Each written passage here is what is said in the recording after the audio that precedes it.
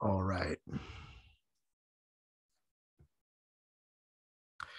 Yeah, so this is our last day, and there's not really new content today, so we're just going to talk about a couple of review ideas and talk about the final a little bit. Let's see. So let's just go ahead and go through some stuff about the final, and just try to interrupt me as best you can when you have questions.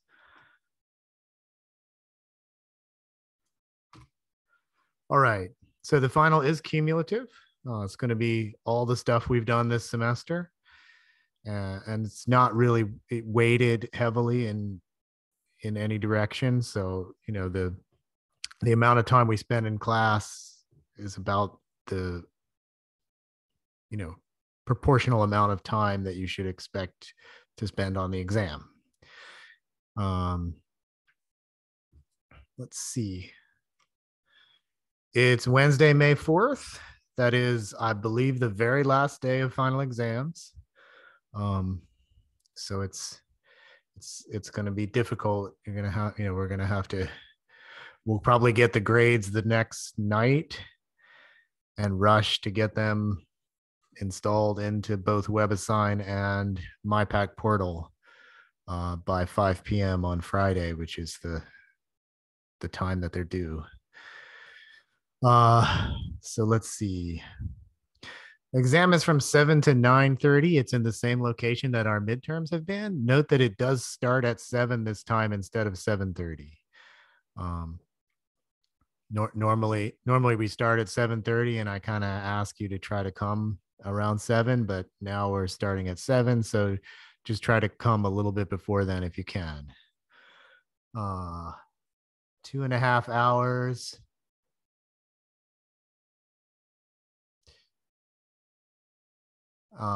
Which is a little less than it normally is.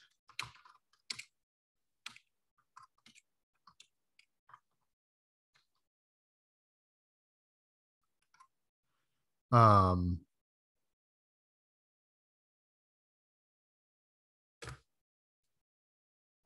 that's okay. What else do we have? Oops, I keep messing up my clicker. Okay, so total number of questions is 28.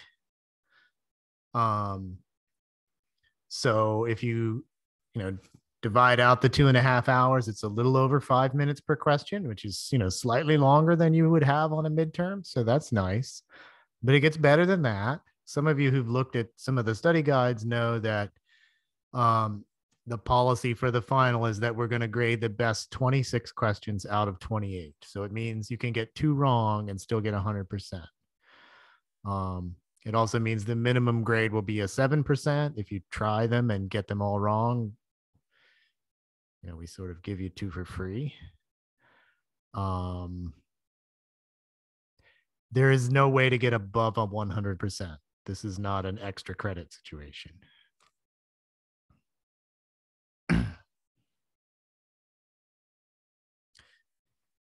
Let's see. Same rules regarding calculators, regarding using the restroom during the exam, which I guess will be more relevant in a 2.5 hour exam. So yeah, if you have questions about that, let me know. But I feel like everyone has done a very good job this year, so I'm not too concerned about the rules. Or this semester, I should say. Let's see. As usual, I'm really urging you to use the homework as your best review. I think the midterm exams have been very much like the homework. And so using both of the midterm exams and the homework as your study guide is the best thing you can do, especially I assume most of you have limited time and you need to budget. And so if you're trying to be efficient, that's what you do.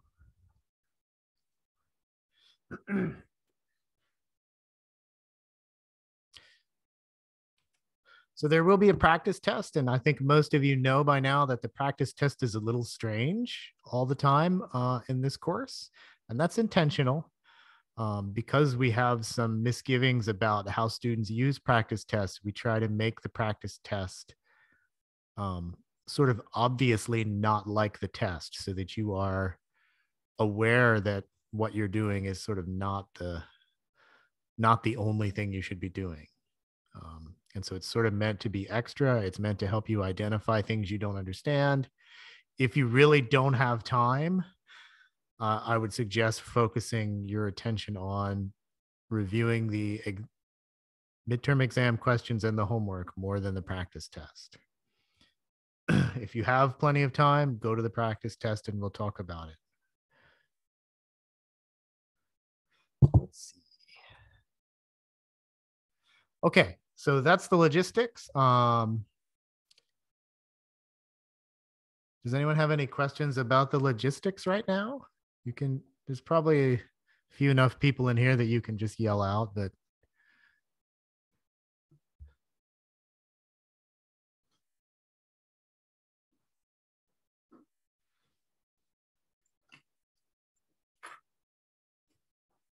all right. Yeah, and you can send me questions by email too, anytime. Physics questions get priority. Logistics questions I sometimes forget to answer because they're kind of boring. All right, so here's my plans for what I want to do for review sessions.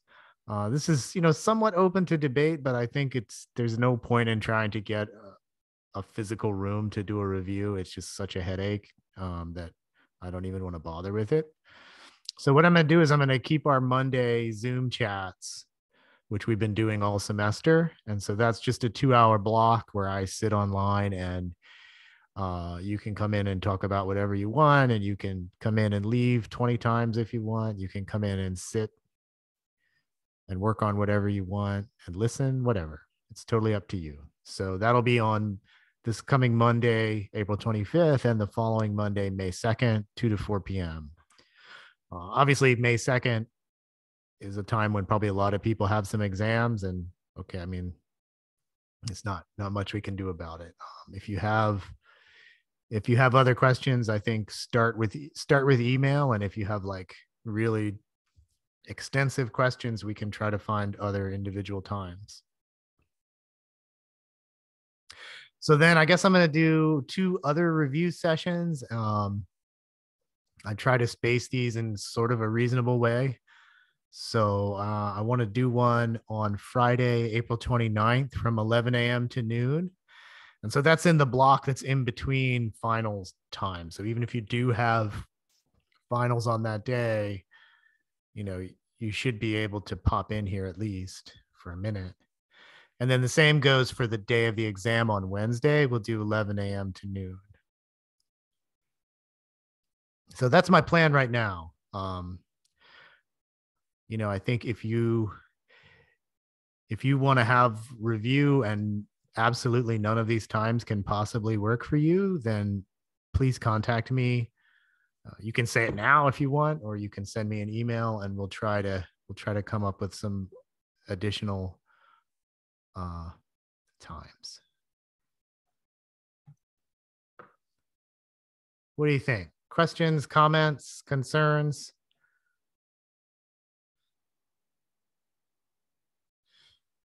All right. Yeah, this will go really fast if no one wants to talk, which I guess is fine with me. I can go back to coughing more regularly. All right.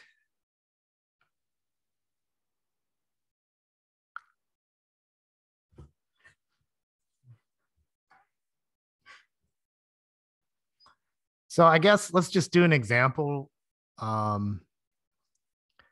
just to remind what we were doing. Last time we talked about electromagnetic plane wave propagation, and we basically came up with one special new physical law to describe the geometry of plane wave propagation in a really simple way, just by thinking about rays associated with parallel wavefronts.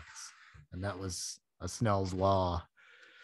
So let's do a Snell's law example and just make a couple of quick comments about it, just to kind of make sure we spent enough total minutes with that together. So here's a multiple choice question that you might find on an exam. Beam of light in vacuum encounters a cover slip, and they're giving you the index of refraction of whatever material the cover slip is made of. That seems kind of like plastic or glass to me. N equals 1.46. And it encounters a cover slip at an angle of 40 degrees to the normal of the interface. What will the angle to the normal within the glass be? Okay, I left out a B. Okay, so maybe everybody take 3 minutes and try to work on that, and I will mute myself and set a short timer and see if you can come up with an answer.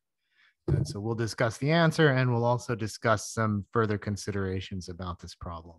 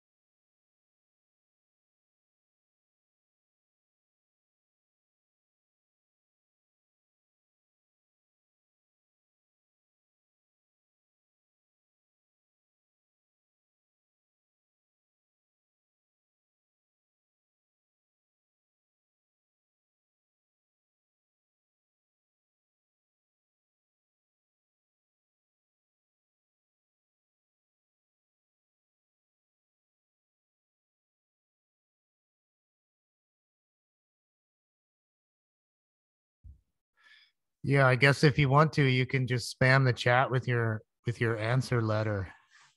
That'll be fun.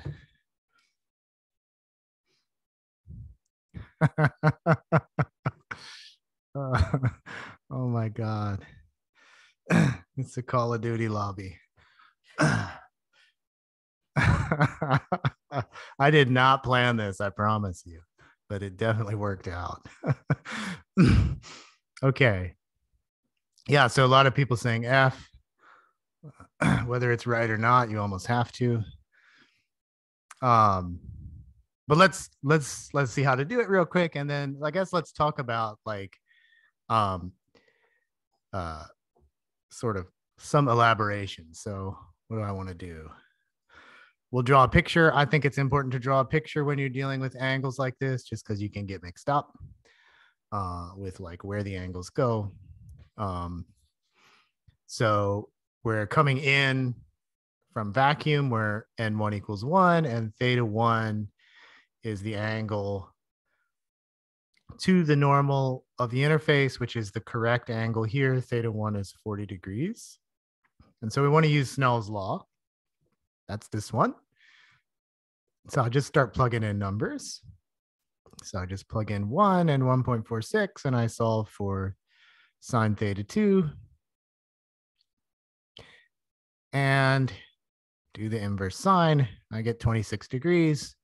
Okay, so not difficult to just plug into Snell's law. And this is going to be pretty common. Like the only difficulty with Snell's law is if you have to do some special trigonometry to deal with the triangles.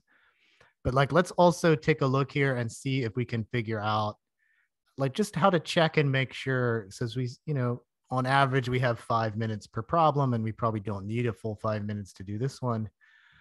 Can we go back and check and make sure that we're right? So a couple things.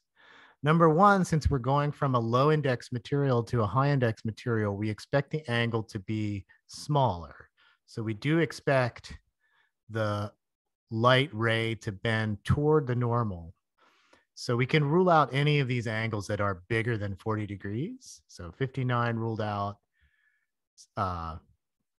70 ruled out. 40 is also ruled out because, in order for it to be 40, we would have to have the exact same index of refraction in the two materials. So we rule out 3 automatically. Let's see. 90 degrees, I suppose, is possible. That would, well, it's not possible because it's not smaller. It would be possible if we were going from high to low index.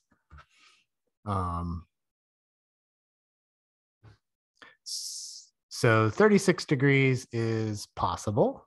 We can't rule that out without doing the calculation. So how about 0 degrees? I want us to think about 0 degrees just for a minute. Does anyone have like a thought or a comment about what would it take for us to get 0 degrees as our answer in this question? Well, I would say N1 has to equal to, N1 has to equal to 1.46, right? It has to be the same index, right? I mean, but if it was the same index, what would theta 2 be? Oh, good point. Good point. Yeah. That's true.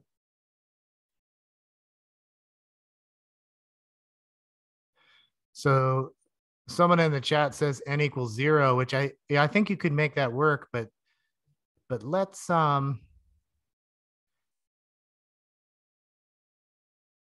take a look instead at this analysis that we did with our arithmetic, where we got sine theta 2 is sine 40 over 1.46. So if theta 2 was 0, right, how would you get sine 40 divided by something to go to 0?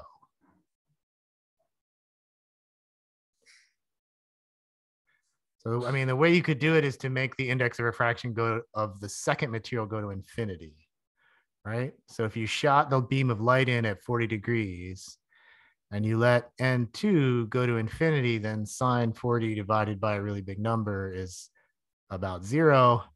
And so inverse sine would also be 0. So yeah, unless you've got an effectively infinite second index, you're not going to get 0. So the only two possibilities in here that are actually physically reasonable are D and F. And so, we talk about that probably for, yeah, good question. Are there materials that have that high an index? I don't think there's no material. Well, it's complicated, but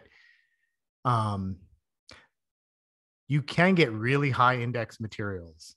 So and I think what you do is you nanostructure the materials so that their index of refraction is determined by like the details of the sort of nanostructured pillars that you etch into the surface.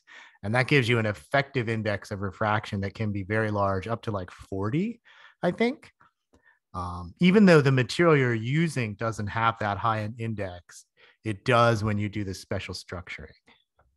So, and I think this is all, I'm not a super expert in this, but I think this is all related to this issue of, maybe you've heard of like invisibility cloaks. So basically just trying to bend light around stuff as much as possible as a strategy for sort of making, in fact, I don't think they usually don't call them cloaks. They usually call them shields, visibility shields. So you would hold up like a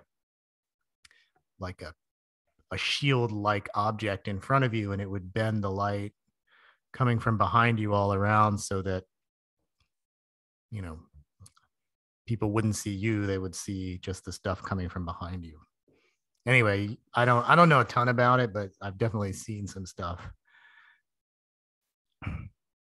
Okay, so simple example, like it, you know, they don't get much harder than this unless I have to do a little bit of trigonometry.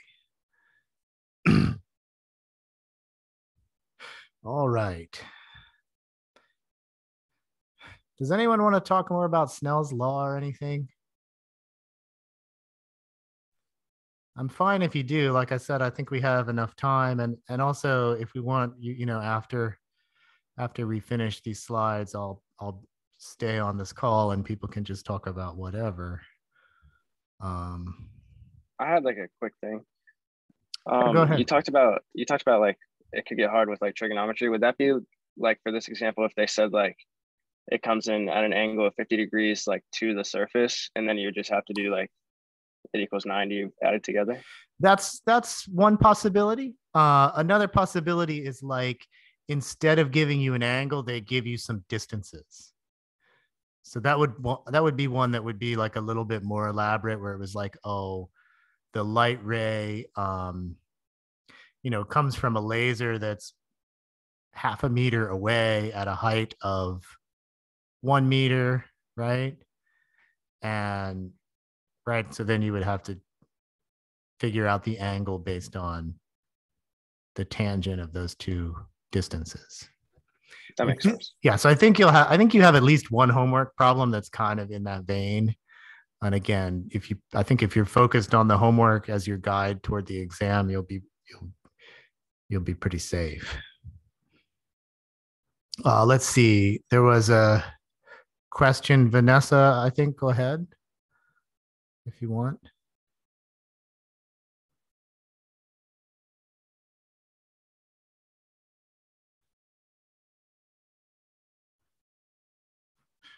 For some reason, I can't hear you, Vanessa.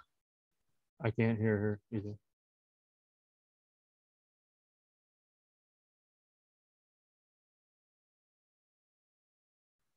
Maybe you don't have a question anymore.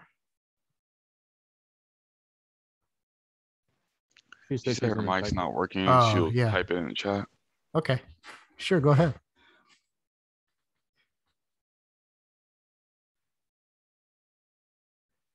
We have a new professor at NC State. While Vanessa's typing, I'll tell you.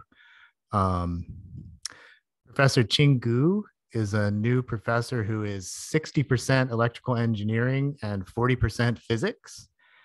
And she will probably be teaching Physics 208 next year. So I guess all of you won't get her. Or I hope all of you won't get her. Hope you make it through. But she works on photonic materials, where she you know, invents and nanostructures new materials to try to manipulate light. I don't necessarily know that she's working on invisibility type technology, but she does a lot of really interesting things.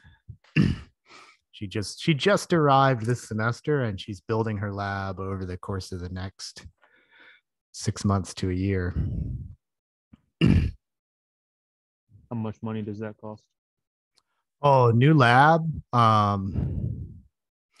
You know, It's definitely above $500,000, and I would suspect it's close to $1 million. Yeah. So Where did she get the funding from? When NC State hires a new professor to do research like that, they provide the startup funding.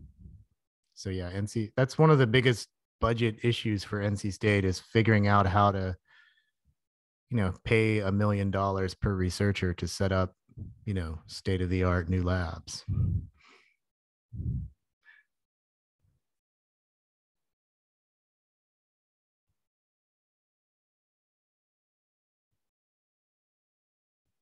Yeah, so Vanessa asks if N is always 1 in a vacuum. Answer to that is absolutely yes. If it's vacuum, it's 1. If it's air, it's pretty much 1 as well. It's 1.0002 or something. And then if the material type given matters, like we have questions that involve assumptions about the material on the exam. Let's see. Material type definitely matters. But I'm not sure that there's any assumption that it would be valid to ask you to make. So maybe you could slightly clarify that.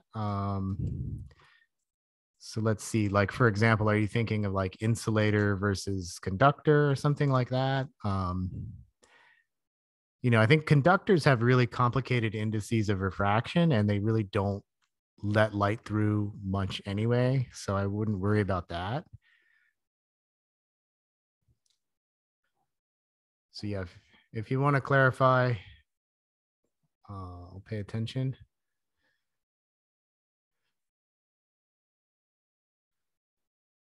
So like, for example, are you expected to remember that glass has a higher index of refraction than water? The answer is no.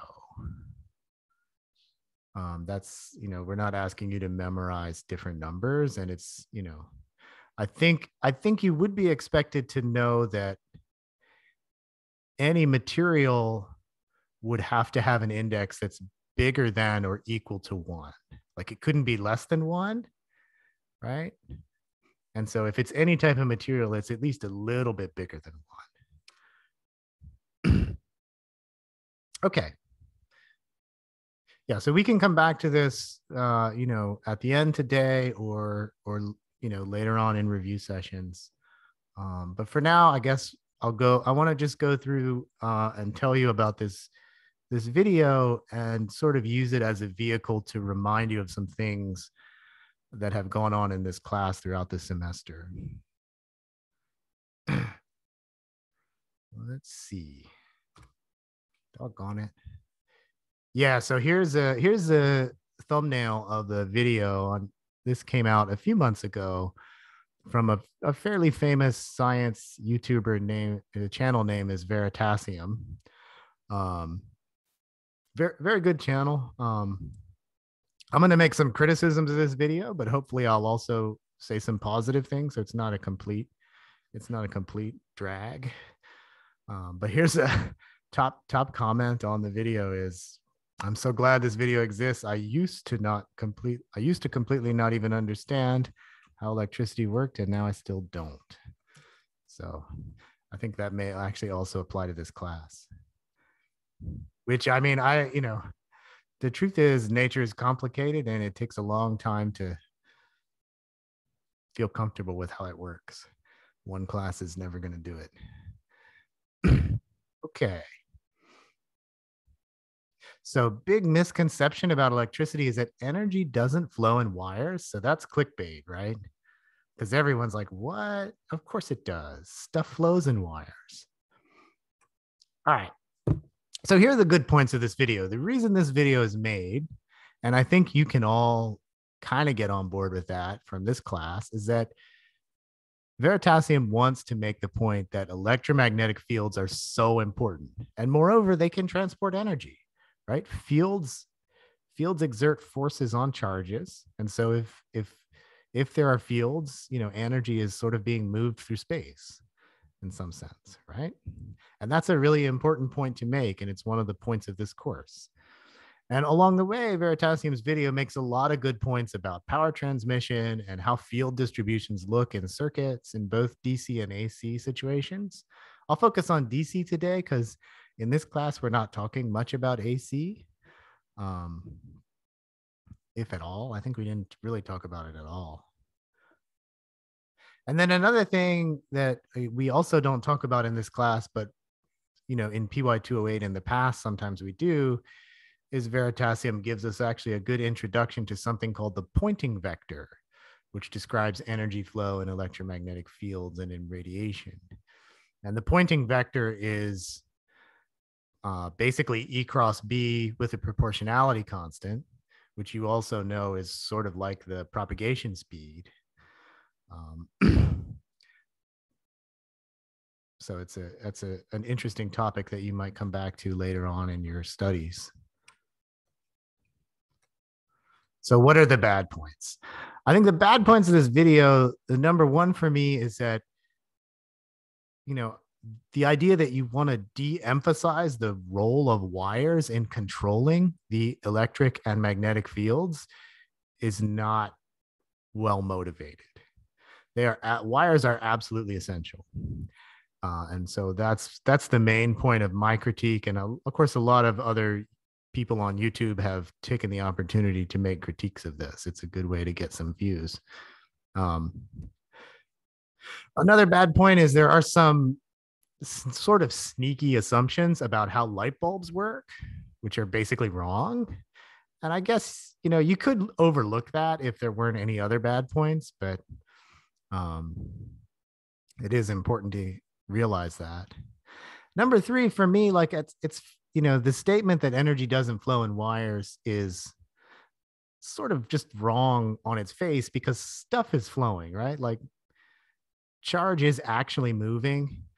Charges are colliding with the lattice with each other. And the most important thing is like the charges as they move are the things that are creating the fields. And so it's absolutely true that the fields are important to energy flow, but the fields come from the charges. And so decoupling them is not a wise choice in my mind. And then there's one point in the video where there's a discussion of irreversible energy transfer to loads, and specifically like a toaster. And that's a pretty bad discussion that I think should probably have been edited out. So that's my hot takes on the video. And now I'll try to provide some evidence based on stuff that we did in the class to emphasize these points. So this is the setup. Veritasium wants us to build a really big, simple circuit where we have a light bulb, a battery, and a switch. And we connect the light bulb to the battery and switch by really long wires. So each wire has a length of 1 light second. So there's half a light second from here to here, and about half a light second the rest of the way around. And so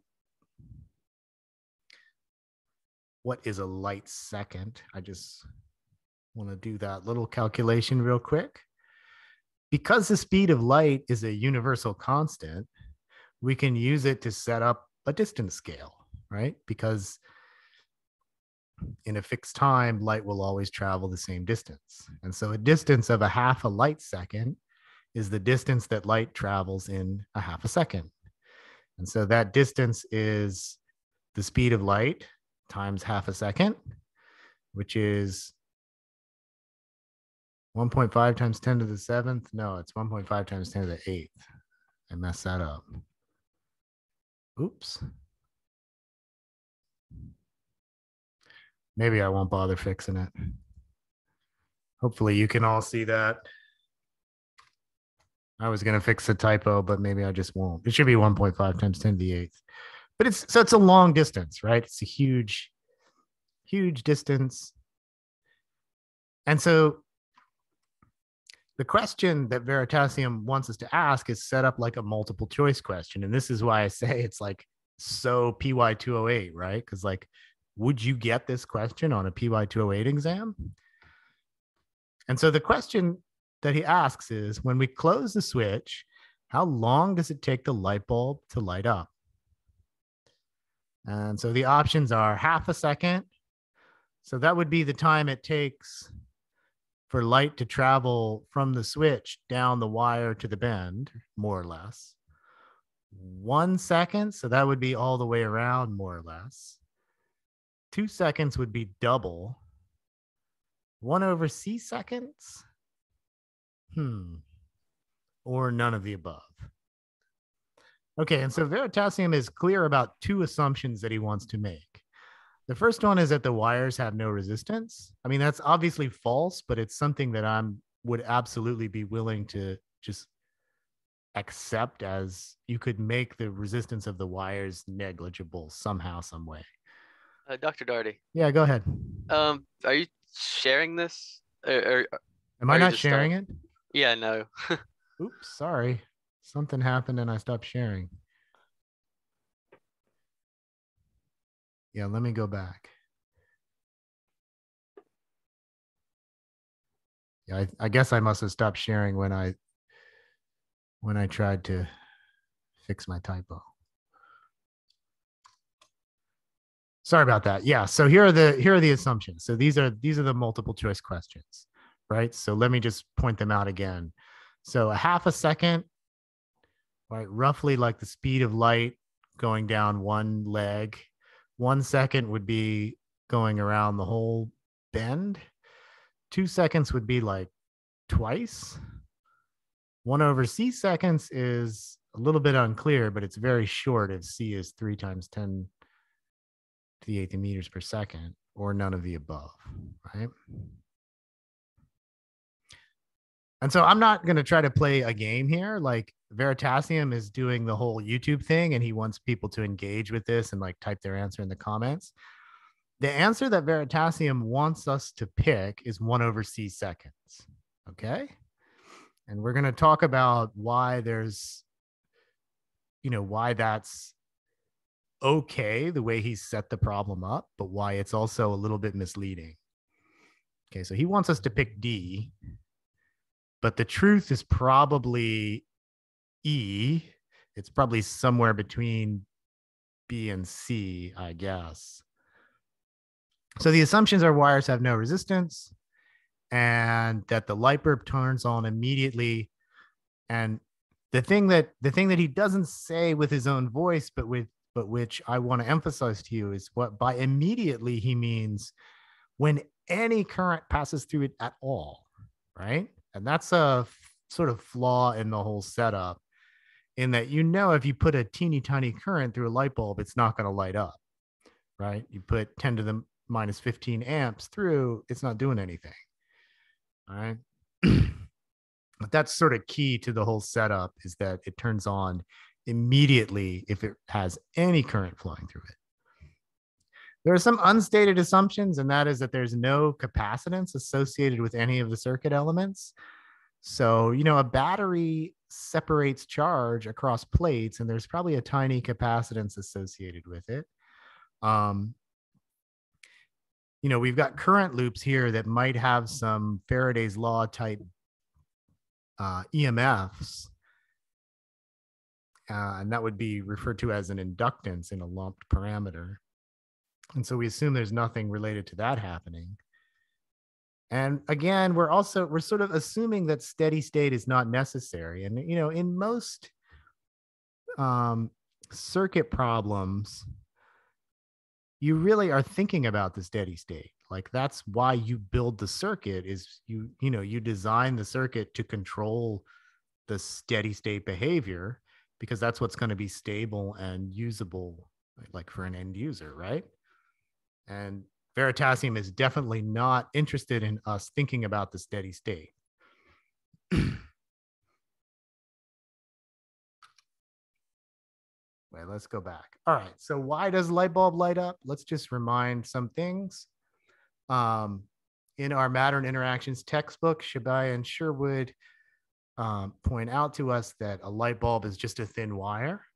So we got thick wires coming from a battery, and then a really thin wire that's the filament of the light bulb. And so what happens is you push the same amount of current through this whole circuit, but inside the thin part of the circuit, the resistance is very high. And the resistance is sort of coming from collisions between the mobile charges and the fixed pieces of the lattice. And those collisions transfer energy. And what that basically does is heat the solid up. It makes the vibrational motion of the solid have a higher amplitude. And so since you've got vibrational motion, that basically looks like a little microscopic antenna, and that's going to emit electromagnetic radiation. So that's sort of the reason we're lighting things up, is basically we transfer energy from the mobile carriers, at least in part, to the lattice, and that's what makes the light. So if you want to learn more about, like why a hot filament looks a certain color, the next physics class that you would take after this one is usually PY407 or PY203. PY203 is for physics majors mostly, but you can take it if you want. And they'll talk about black body radiation, and you get sort of an idea for why hot solids look the way they do. And it requires quantum mechanics to get it right. Okay. So already to me, this is suggesting that there's a little bit of a misdirection in saying that energy is not transported in wires, because if that were true, it wouldn't really make sense that we could have these types of processes where we heat up the wire. Let's go back to the question. So when we close the switch, how long does it take for the light bulb, not light bulk, to light up? All right.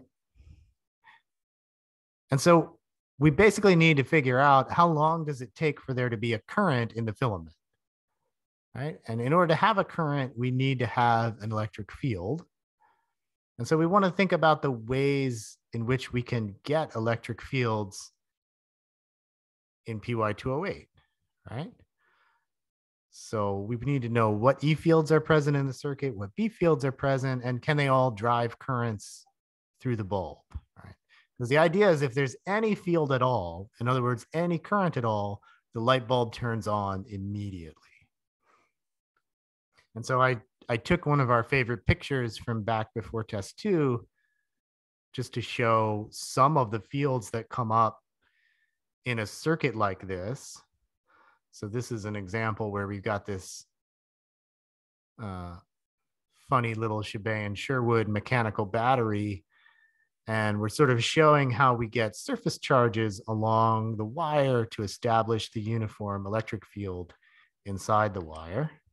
And so that's this picture. That's a glow script simulation from Shebang. All right. So that's a type of E field that we can get in a circuit that we know about.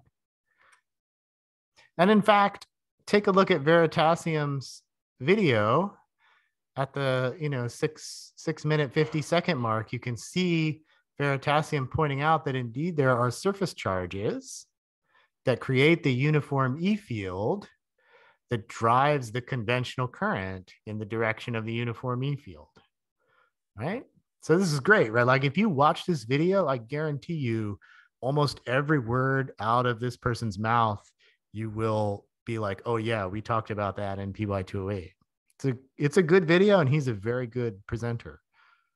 So minor critique of this picture. What should the minor critique of this picture be?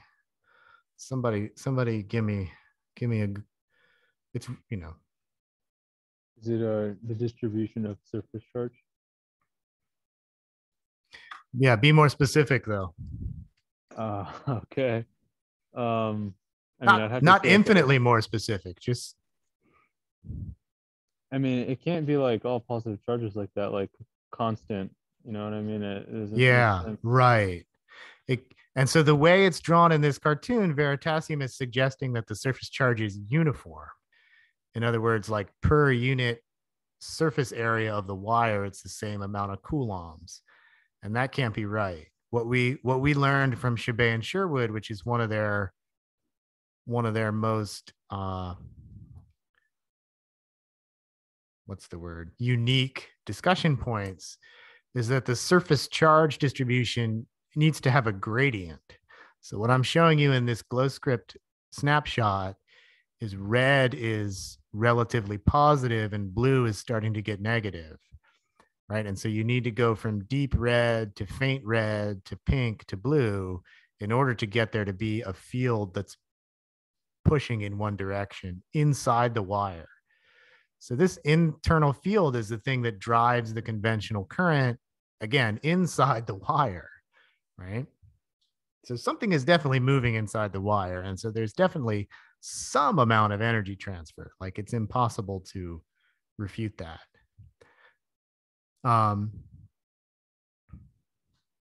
So yeah, but that's a relatively minor point, because I think that's actually the idea that you need a surface charge gradient is something that we all know in this class, but that might be difficult to grasp for people who are not taking a class in this topic.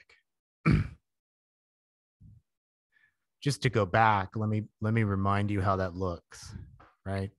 When we look at this circuit diagram, which I took directly from your textbook, the surface gradient is being indicated by the number of plus symbols as you move along the wire. So there's a lot at 0.1, there's fewer at 0.2, and there's fewer and fewer as you move to 0.3, where it's almost neutral.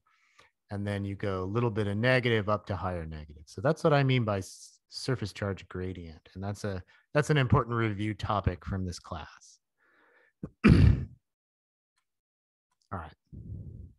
Yeah, so that wouldn't really make me super mad to see a cartoon like this, because even just sort of understanding that the surface charge is present is a good piece of knowledge to pass along.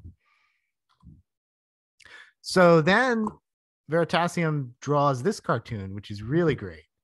And so in this case, he's trying to indicate the fields created by the surface charges outside the wire. Sorry.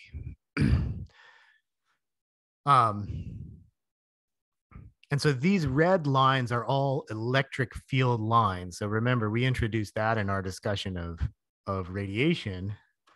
So they're not actually drawing the vectors here, just sort of the general direction of the fields, which is important to keep in mind as we go forward.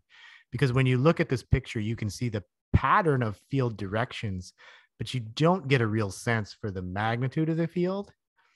And that could be significant in understanding in actual fact whether the light bulb would light up.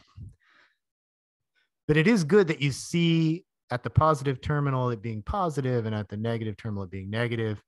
And we would add to this that there must be a gradient, right? High negative here, low negative here, high positive here, low positive there. And, you know, because of that, this field distribution is a little bit wrong, right? It can't be perfectly symmetric because of the gradient. Dr. Doherty, wouldn't there be like a lot of surface charge pileup between the bulb, right? Because of the resistor, right? You know what I mean? So yeah, so that's actually a really good point. So, yeah, what would happen if we would actually draw the bulb as Chabet and Sherwood want us to think about a bulb, which is just a more narrow segment of wire?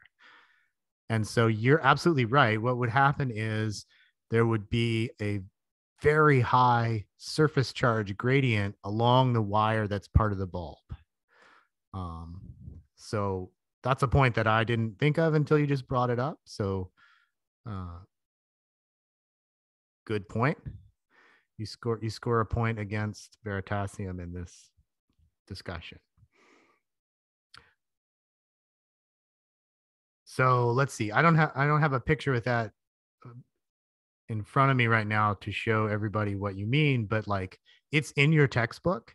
If you look at that thing where you've got a big fat wire that goes down to a little skinny wire, right? The surface charge density gradient is much higher in the skinny part of the wire because the field needs to be larger, right? And this is something that you're expected to be able to analyze quantitatively based on the stuff, I guess, from chapter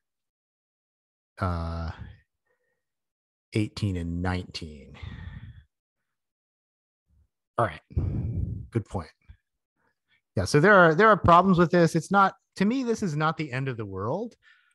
It's a somewhat simplified view of field patterns outside of a circuit. What's next? Go ahead. Do you think that the guy who made the video, do you think he intentionally did that to simplify it, or do you think, he actually, thinks? I guess I don't want to speculate too much. I'm 100% sure that Veritaium chose to make simplifications. I mean, you have to. You're making a 15-minute video for, a very broad population of viewers. Yeah, so I do think there's definitely a willful disregard for what is a light bulb here, right? And I think the harder you think about what a light bulb is, the more this analysis in the video starts to break down, right? Both from the standpoint of why is it glowing, and from the standpoint of what is the actual field distribution around the light bulb.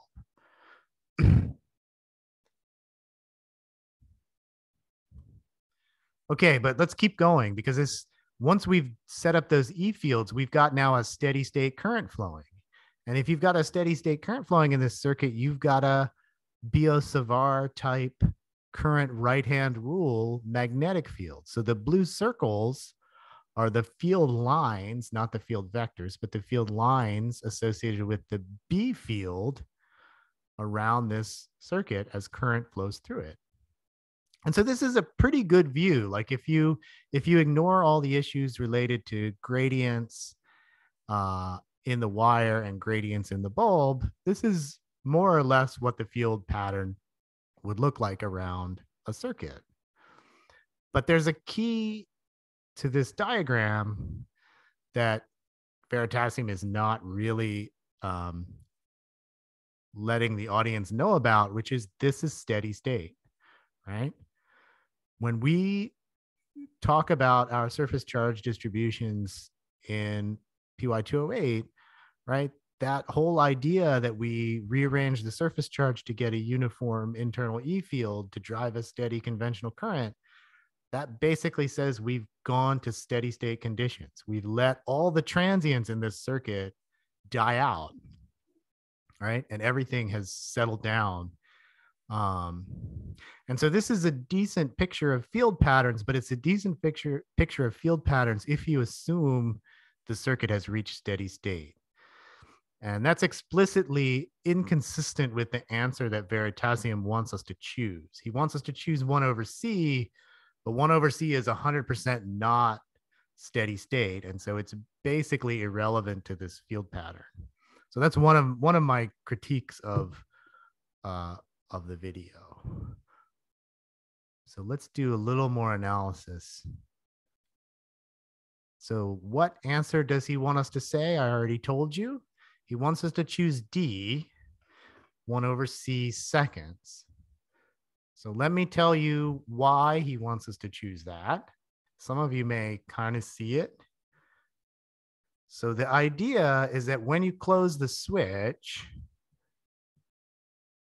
the charges in the wire were initially at 0 drift speed. And when you close the switch, they get accelerated, right? And so let's say you accelerate a charge this way, right? At that instant that it gets this acceleration, it immediately produces a pulse of electromagnetic radiation, where E rad is this little kink direction that's pointing opposite to the A perpendicular, which is the full arrow. And we're going to look, our observation direction is going to be toward the bulb, right? So obviously radiation is going off everywhere when you accelerate that charge, but let's look in the direction toward the bulb. And let's note that in that direction, A vector equals A perpendicular. And so then that E radiation pulse, right, which will be parallel to the wire direction, is propagating at the speed of light, right? And of course, it's only got a meter to travel before it gets to the light bulb, even though there's a huge distance of circuit that it hasn't ever probed. And so this is the idea that Veritaium wants us to take seriously, is that when you flip this shut, you get an accelerated charge that makes radiation. And so even if this is a teeny tiny field that makes a teeny tiny current, because the light bulb is supposed to turn on for any current whatsoever, this should be enough to satisfy his particular setup and make D be the supposed right answer. So yeah, this idea that we're going to use this formula, once we've got that E, there will be some current flowing in the bulb wire, and we assume that whatever that current is, it's enough to light it up, which is probably not true as a practical matter. So let's just say what he actually means by 1/c seconds, right? It's the time for this pulse to reach the bulb. So distance equals speed times time. We need to go 1 meter at the speed of light, 3 × 10⁸ meters per second. And so the time that that would actually take is 1/c, where the 1 should have units of meters. C is 3 × 10⁸ meters per second. And so you get 3 × 10⁻⁹ seconds, which is 3 nanoseconds. Okay. So that's the time it takes to get a radiation pulse from down here to up here. And so it's, yeah, go ahead. Is the size of the battery going to impact how fast the acceleration is? What do you mean by size? Like if you use like a bigger battery, is the acceleration going to be greater? You mean more voltage? Yes, I'm sorry. Yes, more voltage. For sure. But I think because of the way he set this up, where it doesn't matter, as long as there's any current at all, the size of the battery is irrelevant. Okay. If you watch some of the other reaction videos to the Veritaium video, you'll see people deal with this in even more detail than I am about like why that this assumption that the light bulb turns on immediately is really self-defeating, because in this case, even with the switch open, you can make an argument that there would be some leakage current through the switch. And so the light bulb would always be on and the answer would be 0 seconds. So it's, but anyway, I think that's an overly practical critique, in my opinion. I think it's reasonable to pretend that there exists a perfect switch in the world. All right. I want to keep going just a few more minutes with this. Where am I? Yeah.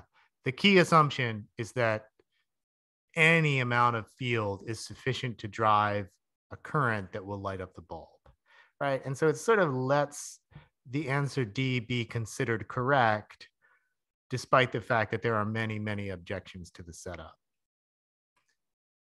But here's for me, the most important objection goes like this, right? The field configuration at 3 nanoseconds is not the steady state when you're dealing with wires that are this long, right? 3 nanoseconds, only a really small part of the circuit will see the steady E and B fields that we drew earlier. So something like this, right? About a meter to either side, the rest of the circuit doesn't even know that the switch has been closed, right? There's no current, there's no fields. Current makes B fields. Surface charge makes E fields, and none of those have been rearranged on these other parts of the circuit. So there's no way you can get to steady state, and there's no way you're going to really be able to push enough current to light up a light bulb without being at least close to a steady state.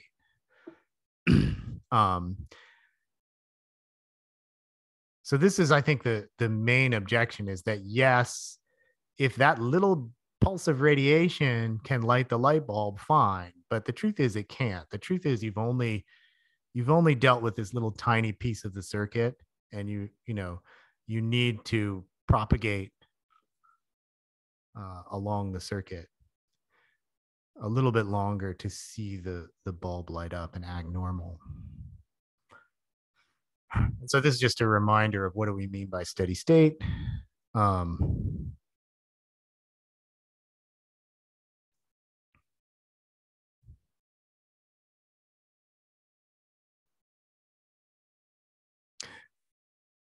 So yeah, Rachel is asking in the chat, is this the main argument that Veritaium makes when they say energy doesn't flow through a wire?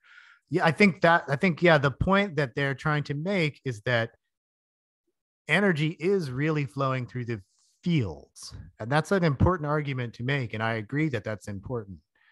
But it's also really important to say that the wires control the fields. And I think those two things are equally important. And my objection to this video is that Veritaium denigrates the role of the wire too much. Like if you don't have this wire, none of this is working in reality. Yeah, so, right. But that is indeed the point, and it is a very important and valid point that energy flows in fields, right? And one of the reasons we have the wire is to control the way the fields behave all along this length, right? And make the circuit a controllable object that we can deal with. What else we got? Wait, have I clicked something wrong? Yeah, so my argument is to reach steady state. I mean, that's not really my argument. It's sort of obvious. It's going to be more like a full second, probably more than a full second for the impact of closing the switch to propagate at basically the speed of light along this whole length of wire. So we've got surface charges rearranging, we've got currents creating B fields, and it takes a half a second to go down here and another half a second to go down there. And the truth is it probably takes a little bit of extra time because stuff is happening at maybe not quite the speed of light. So here's my summary of what I want to say. Veritaium's video is great. Like I'm not actually like mad about it or I'm not trying to say don't watch it or unsubscribe to that channel. It has a ton of valuable insight. Like again, almost every word out of his mouth in that video is really interesting. And there's only one thing he says that I think is like legitimately wrong, and that's about the irreversible energy transfer stuff. If you've seen it, but yeah, the bad part for me is I think if you were watching this, and especially if you're a student where a lot of your life is tied up in like, what's the right answer and how do I make sure I, keep my GPA high, right? That 1/C is really extremely open to debate. And I think the good part about the video is that there's a ton of discussion around it. Like you can make a case that under certain assumptions, 1/C could be the right answer. And that's what Veritaium has done. But then at the same time, I would not have set that up as a multiple choice question. I would have set it up with one of the options being, it depends on your assumptions, right? And I would then have discussed all the different assumptions, which I think are really super interesting and worth thinking about. Yeah, so I think the truth is it takes a lot longer for strong enough fields to get set up in such a big circuit. And again, I like a matter and interactions perspective, and I think the correct perspective is, yes, the fields are so important. You must raise the fields up on a pedestal. They transport energy rapidly, but the charges in the wires are the sources of the fields. And so you really don't want to be like, oh, wires don't matter, right? That's a little bit over the top. So let's see. I felt like there was something I quickly wanted to say. Maybe not. Maybe I forgot it. All right. I think that's all I wanted to say today. I guess we're not super early. Sorry about that. I thought we'd be a lot earlier. I thought everybody would get a small break today, but yeah, I'll hang around here. I mean, I've got another class to teach in a couple minutes. You can stay as long as you want. We can chat about other stuff now. I have a question about logistics. I forgot to ask. Yeah, go ahead. Like 205, the final exam, they threw a couple questions that were, I want to say, more challenging, like kind of like multi-step problems, combining concepts and stuff. And the answer choices were also harder. Is that how the final exam for 208 is going to be? Or? I mean, it's really hard for me to give my opinion about that because, yeah, I don't think it's unreasonable to have a couple of challenging problems, and in particular, right, you get 2 wrong for free, right? So even if there are some super challenging ones, you have some grace. So I it's not unreasonable for there to sort of be some problems that are meant to distinguish between, A and A plus. I think if I say more, I'll probably just end up misleading people, right? All right, thank you. Yeah, thanks everyone. We'll definitely see you at the final exam. It's been a nice semester. I appreciate everybody, rolling with the punches. Thank you. Bye-bye.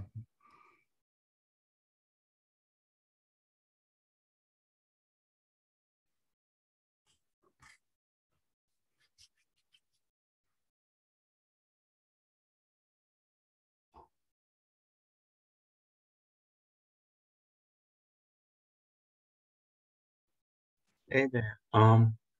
I wanted to know if I have 3 exams on May 4th. I sent in the um thing on my pack and I filled out the form, but I haven't really gotten any response for when I would be able to take it. Yeah, Rupin, I reckon is that you talking, Rupin? Yeah, it's me. Okay, good. I do remember your name. Everything is in order with your I think right now we're just trying to figure out how to schedule it. And I don't know where we are with that. We have to collect all the different people from so you filled out your availability in the online form? Yeah. Yeah. I filled out which days I have exams. Yeah. So what we're trying to do right now is just organize all of that because we sort of can't do every individual person individually. So we're trying to get at least groups that can go together. So my recommendation to you is, I can't tell you anything right now. I would say,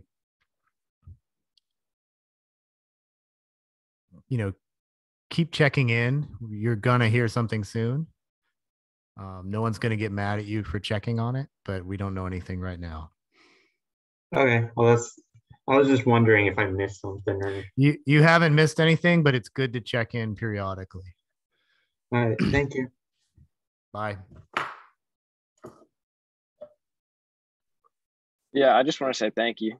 Yep. I really appreciate your class this semester. You actually explained everything in a way that made sense. Like you taught the material. Thanks. It's I nice feel like to hear that. Yeah, I don't know. I didn't really have that experience too great last semester, so I was really glad that you were able to like make it a physical. Like you explain everything, you answer our questions. I like how it was open. Like, hey, if you have a question, just quickly raise a hand, or even just go ahead and say it. Like, I really appreciate that. All right. Thanks for telling me. Yep. Take care. Talk to you later. Yep. Bye. Bye.